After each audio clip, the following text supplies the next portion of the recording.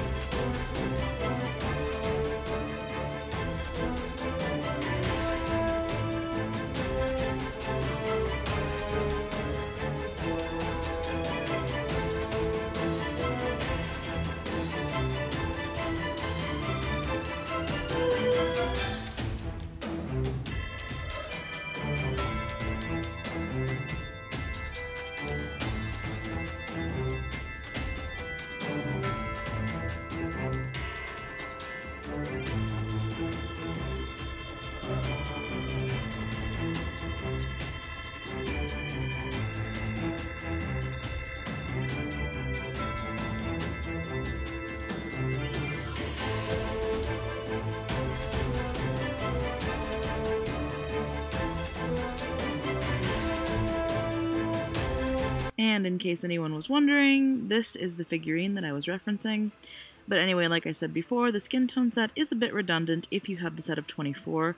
I definitely didn't need it for this picture, and I'm thinking you could do without it for most skin tones that it actually offers. But the little 6-pack is possibly a good set if you're using it as skin tones along with a set that doesn't have like skin tones included. Though if you're looking to do very deep colored skin, you'll be disappointed by this little set.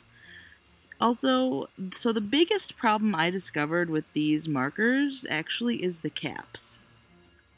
With the caps, it is very easy to not put them on all the way. I will show you here. It's very easy to push them on part way and think that they are closed, because unlike some other markers, the cap doesn't click. So it doesn't click back on when it's totally closed. So I actually ended up with an almost dry skin color marker from when I was swatching, because the color this color here that I mainly used for Wonder Woman's skin didn't end up closed all the way, and the ink definitely came out splotchy as I was coloring her. You might have noticed I used the chisel tip actually to fill in a lot of her skin because the bullet brush end was almost dry. Actually, the whole marker cap and marker in general sort of feels on the cheap side. The plastic seems thin and light, and there isn't any sort of bevel on the edge of the cap to close it, which I really don't like. I don't know, they just feel a little cheap to me. I do like that they are hexagonal so that they don't roll off your desk, which is super great. And as for the limited number of colors, it actually seems to blend perfectly fine, actually. This is a nice little set if you're blending like colors. The ink formula does that pretty well. But as you see here, the India ink definitely smudged when I inked it beforehand, as did the Faber-Castell. However, the other ones seemed pretty fine, and of course if you inked afterwards it was totally fine. But anyway, yeah, I hope you enjoyed this review. I will give you the numbers at the end like I always do. And don't forget to like, comment, share, subscribe, all that good stuff. Let me know if there are any markers that you would like to see done. I'll do any alcohol brush marker, any marker with alcohol ink that advertises that it has a brush tip. Whether or not it actually has one will remain to be seen. And on that note, I will talk to all of you soon. Bye!